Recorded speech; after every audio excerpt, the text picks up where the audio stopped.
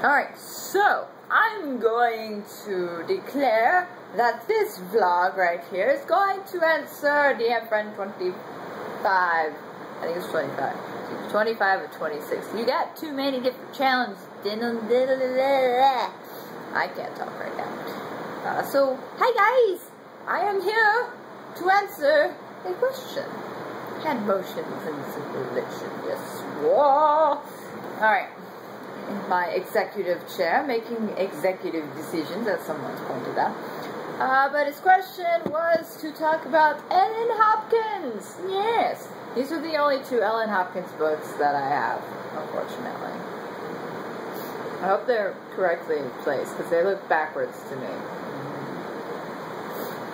I don't think I've read either one of these. Ooh, caught it. I could have sworn. Stop it! I did some tweeting, and I guess everybody's like, she's doing video, let's reply back, yes! Some people, I tell you what, they have no decency to wait. I can't wait until I have internet and a camera of which to, you know, do vlogs on, which will actually be edited if that ever happens. But back to the question at hand. Ellen Hopkins is a young adult author whose books look ridiculously thick, but I'll go to the first page. However, her unique style of writing is what caught my eye when I was looking around one time for a new book to read. She writes in verse, so the reason why the books are so thick is because of this.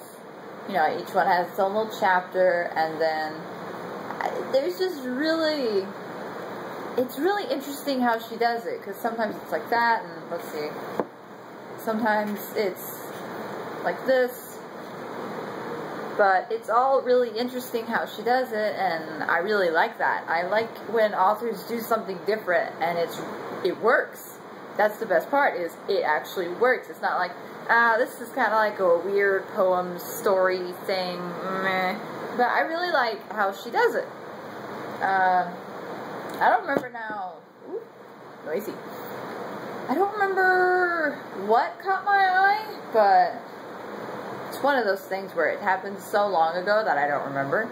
Just like Dylan also asked what my favorite Ellen Hopkins book is. I don't know, because I've only read 2 of them, I think. I'm not quite sure. You would think it'd be easy to read because they're so simple, but I think I read Burned, and I want to say I read another one, but I don't know which one. Does it have a list of her books in here?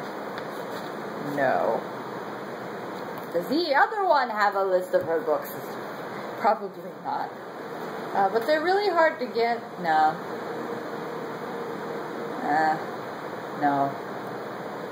Nope. Okay. This one was written after this one, though.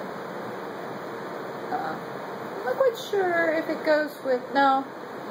There's, what is it? I think Glass is the sequel to this one, and I almost read it, but when I found out it was, like, the next book, I'm like, oh, no, I can't do that. That's not chronological. I can't read books out of order, because then I'm afraid I'm going to spoil something, and then when I go back to read the first book, it's going to be like, I already knew this was going to happen. Good luck. So I try not to do that. Stickers all... That sticker. Why are you there? You should not be there. I don't know what happened here. It is fixed. And now it's stuck to my finger. Go away. Now it's on the table somewhere. But yeah, that's my favorite Ellen Hopkins book. So thanks, Dylan, for the question. Nobody else has left me a question, though. They've just remarked and commented, which I do appreciate. It's just I was expecting more than one person to leave a question. So if you guys want to leave a question, I guess you could leave your question on this video, too. I'll just answer whatever questions are on whatever video, since I get notifications about when you guys comment on the video, which helps me out, because otherwise, I'd have absolutely no idea.